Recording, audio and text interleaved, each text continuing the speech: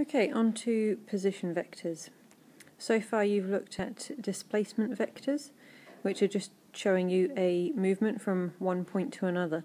Position vectors are a little bit different because they have a location.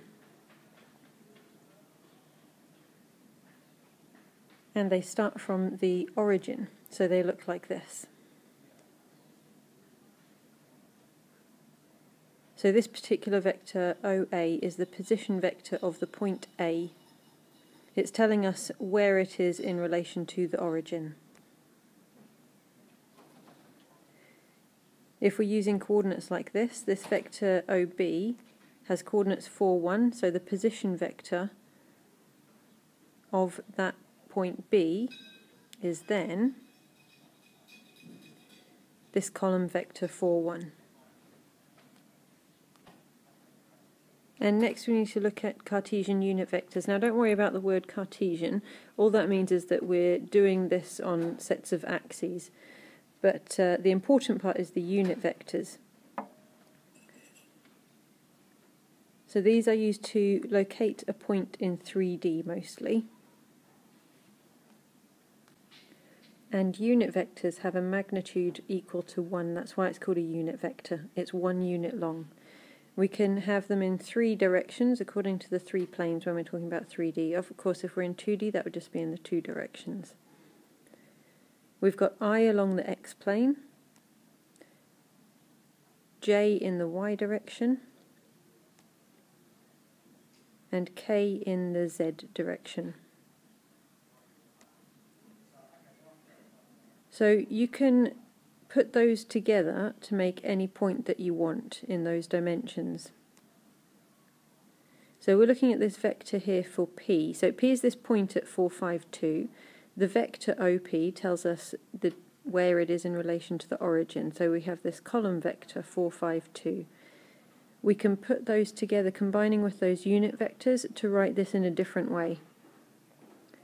So this would be the same as 4 lots of I plus 5 lots of J plus 2 lots of K, and it's like giving directions from the origin up to our point P.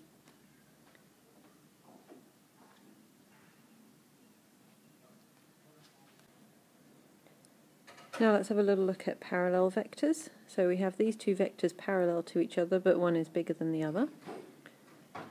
So this one, we'll call it 2I plus 3J minus K. And this one is 4I plus 6J minus 2K. So you can see all of those coefficients of the I, J and K. One is twice the other.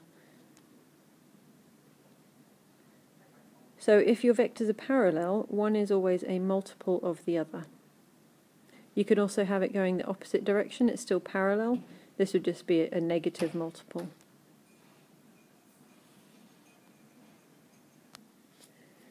And here's our example question. We've got this vector v and we need to figure out if these following vectors are parallel, equal, or neither in relation to v. So have a little look down the list and see if you can spot what each one would be.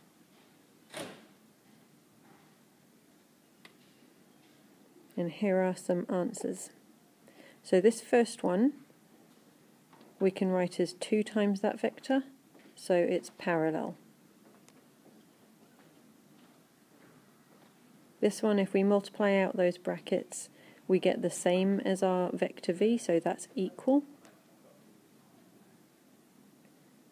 This one is a negative multiple of v, so it's parallel. And the last one, we can't make it a multiple of v in any way. It's also not equal to v, so it's neither parallel or equal. Here's our next example. We've got a triangle ABC with vertices at the coordinates given. We want to find the vectors for AB, BC and CA, and we're going to put them in the form of unit vectors. After we've done that, we're going to find the perimeter of the triangle. So first let's try drawing out what that looks like. So A being at 2 minus 1, 4, we can draw that position vector from the origin. Same for B and C. And we're looking at this triangle here that joins up those points A, B, C. So first we're going to do the vector AB. To be able to get from A to B, we have to travel along a route that we already know about. So we have to use the vector OA and OB to get there.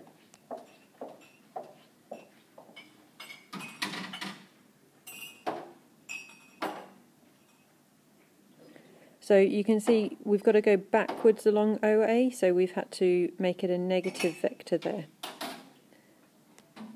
Put that all together and we get our final answer. And we're going to do the same for BC. This time I'm doing it in column vectors just to show you that you can write it that way round and convert it afterwards if you want.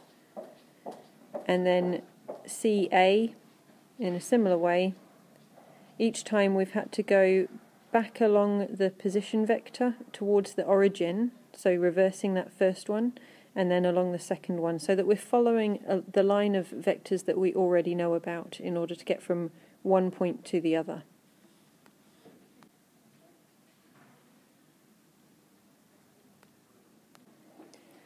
Next we're going to find the perimeter of that triangle now that we've got those three vectors. So I've just copied this across from the last slide. We need to find the length of each line, that's the magnitude of the vectors, and we're using that Pythagoras theorem to do each one. So here we've got the square root of 1 squared plus minus 1 squared plus 1 squared, giving us root 3. I'm going to do the same on each of the other ones.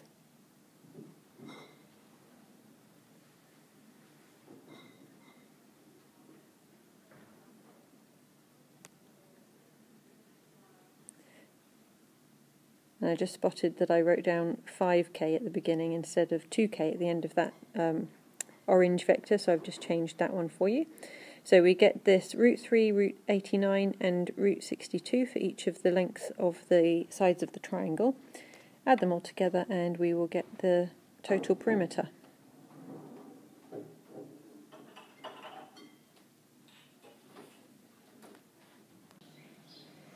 And I know you've all been looking for that perfect maths-related pickup line, so here you go. Maybe you can use that next time you are interested in one of the smarter girls out there.